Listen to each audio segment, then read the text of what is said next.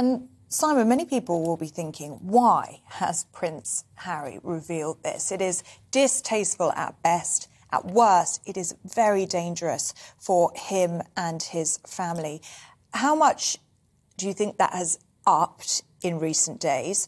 And do you think there is a school of thought that this is intentional in order to increase his risk and therefore increase his security? Do you think that could be the case here, or do you think that it's just plain stupid?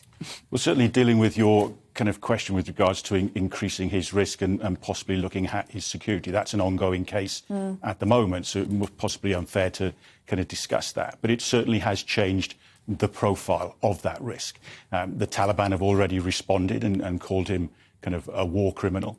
So therefore now you've got to put in that the security services and the intelligence analysis will be looking at that to see whether those statements actually have any influence attached to them. Will they influence people kind of to do something against British assets? Because that's how it's looked at. You're looking at a threat and risk against British assets that's currently substantial, meaning that an attack is likely. We go up to severe, meaning it is highly likely. So have we moved now between those two barriers? And it's not just against the Sussexes themselves because of these statements.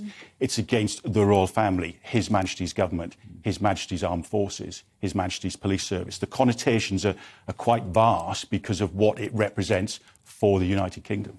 In your knowledge of doing the job, did you find yourself in the situation a lot where you had to say, I'm sorry, sir, or Your Majesty, or whatever, we've got to do this, we can't go there? Or did you try very much to stay in the background? Do you see what I mean? I mean, presumably they would always follow your advice, I'm sure, but you must have been a bit reluctant to be too overbearing about it. Well, you are the professional. You are there for a reason. And ultimately, when you strip all this back, you're there to preserve life. And they have to trust you to do that. You have to build up that rapport. You're always trying to allow principals to have the lives that they want and go with their wishes and considerations. But as the security professional, at some point, it has to stop with someone, you know, and that's you ultimately. You know, that's where that line in the sand is. So if you feel it's not safe to go there or we shouldn't be here anymore, then they have to trust you that you're going to make that decision to keep them safe. Yes.